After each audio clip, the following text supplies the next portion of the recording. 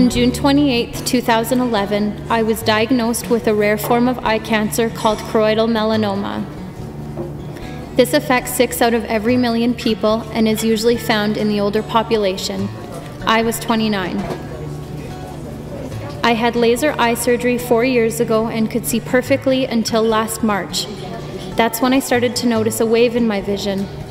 I would read and the words seemed to move. When I would drive even a short distance, I would become exhausted trying to follow a road that now seemed to wind. Faces were distorted as I could only see half of them, the other half gray. This was heartbreaking, especially when I would look at my kids. I made an appointment in late March with the surgeon that did my laser surgery, thinking my vision was diminishing. When I was seen 3 months later, he immediately booked me an appointment for a retina specialist the next morning. That's when I started to worry. That's when I first heard the word tumor. I was shown a picture of a normal eye and then mine with this gray mass in it. I excused myself to the washroom and broke down. How can I have cancer? I'm 29. I don't smoke or drink. I work out almost every day. I get enough sleep. I didn't understand. You hear those words, you have cancer, and without any real knowledge, you feel like this is it. I'm done. Later, I was given 3 options. 1, laser, where I would wake up blind immediately following surgery. 2, plaque therapy, where my eye would be removed and a gold plate with radiation seeds would be sewn in and left for 5 to 7 days to kill the cancer cells. The 3rd was enucleation.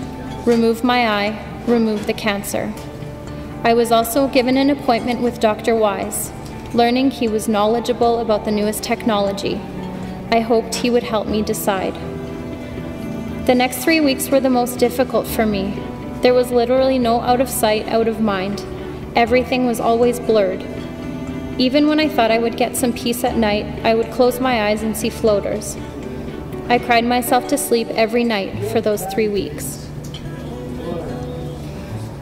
On July 18th, I met with Dr. Wise, who told me the plaque therapy would be the most successful.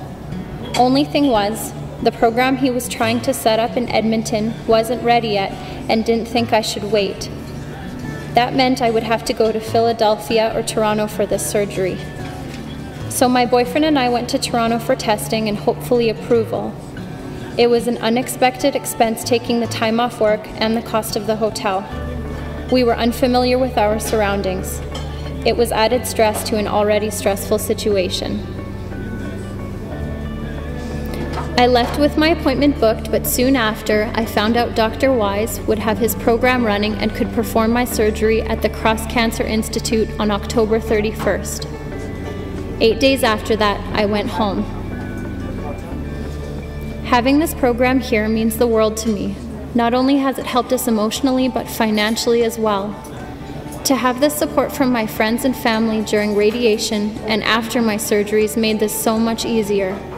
For my children to visit me throughout that week not only gave them comfort seeing that Mommy was okay and that she was going to be okay, it helped me immensely having them close by. And who wants to be thinking of the expenses for travel out of province for follow-up appointments? I am so thankful to the Alberta Cancer Foundation donors for giving me this gift that allowed me to focus on healing. How do you say thank you to those who are trying to ensure you live a long, happy life? I don't have the right words to express my gratitude to the Alberta Cancer Foundation donors who funded this program, to Dr. Wise and his staff, and everyone I've come in contact with at the Cross Cancer Institute in Edmonton. Everyone was so kind and compassionate. That kind of care is immeasurable. I am blessed to be one of the first people to benefit from this program. I owe them everything.